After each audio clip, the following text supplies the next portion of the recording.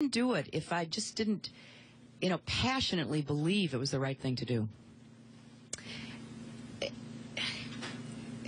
I have so many opportunities from this country. I just don't want to see us fall backwards. So. That was Hillary Clinton famously tearing up on the campaign trail in 2008 while answering a question about dealing with the rigors of a presidential campaign that, of course, credited for launching her to victory in New Hampshire. Joining me now, Hari Sevugan. He's former National Press Secretary for the DNC, and Lynn Sweet, columnist and Washington Bureau Chief of the Chicago Sun-Times. And Hari is someone who's been on the other side of the press during this. Here's the way that I view the sort of paradox of authenticity in a political campaign. The press demands authenticity, ranks people by authenticity, also demands total discipline and no gaffes. And those two things are, of course, like, normal people say stuff all the time that could be misinterpreted or that they regret, but that's part of actually being authentic. And so in some ways it's kind of a mug's game trying to live up to these expectations of authenticity. Yeah, that's absolutely right. And I think that's the paradox of Joe Biden in a lot of ways. He's so honest, and sometimes that honesty leads to, a gaffe, but more times than not, it allows people to see who he really is and create that sort of empathy with the American people. I think when Joe was talking about last night, when he was talking about Bo's fellow servicemen coming up to him and talking about surfing with him, and Joe breaking down and saying, I can't do that. I think what he was referring to, I don't know this for sure, but what I think he was referring to was, as President of the United States, you can't afford those kinds of emotions.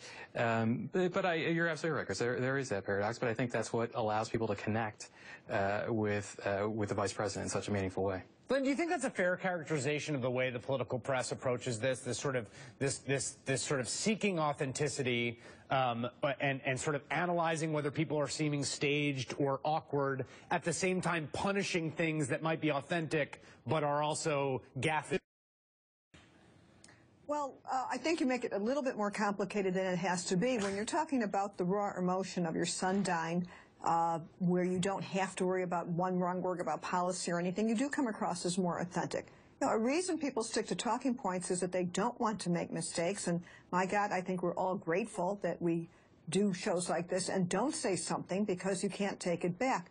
But having said that, of course, I think the overriding thing here is that the Biden is getting sympathy because if you couldn't be authentic, if you couldn't speak about your sorrow and the death of your son, it almost would seem unnatural, wouldn't it?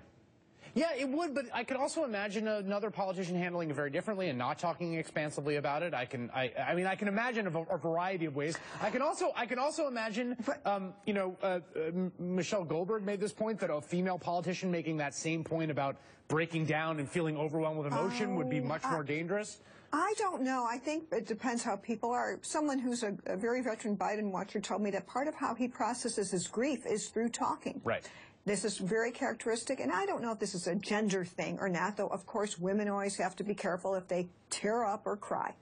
I guess my point, though, is more that, it's like I loved watching that interview last night because it felt like it was existing in a space of just, it had left the sort of fourth dimension of politics or media. It felt like I was watching a human being, two human beings, just talk about some of the most profound aspects of life and suffering and faith and things like that. And, I was reminded of that documentary about Mitt Romney that was on Netflix, which was, was the most I ever liked Mitt Romney. It was like him just being a person, right, talking about things with his family. And it's something that you say, well, why can't that be the guy on stage, Hari? But, of course, that can't be the guy on stage. No, it can't. I mean, there's a difference between being able to go on a show and talk about the loss of your son and running a campaign. And I think one of the things that the Vice President hit on last night that's very important is he's got to be ready for this. He's got to be able to say to the American people that he can give 110%. I mean, a campaign is a grueling thing. You're up at 4 a.m. every day, and you're not going to bed till midnight or 1, and you're shaking a million hands and you're in a bunch of planes. And governing is equally hard, especially in the White House.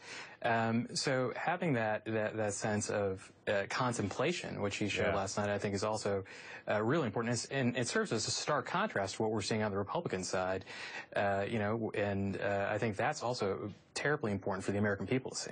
You know, Lynn, I was thinking about Hillary Clinton's favorability ratings, and there's this pattern throughout her whole career, right? They're very high when she's not running for office, and they come down when she is running for office, right? And that is instructive as to what I think Vice President Biden will face if he gets in the race. Now, this is a grace period. That's right. Yeah, that's exactly the point. And I thought about, Colbert saying everyone likes Joe Biden, and then talking about, the most tragic, overwhelming, awful thing you can imagine, a father having to deal with. But if he declares a month from now, you're back in the pit, and people are going to making fun of you saying something out of line. It's brutal. Politics is, at this level, is brutal. The only one who seems immune right now from paying any consequence of a gaffe is Donald Trump. But who knows? Who knows how long that lasts? Harry Sevugan and Lynn Sweet, thanks for joining us. That is all.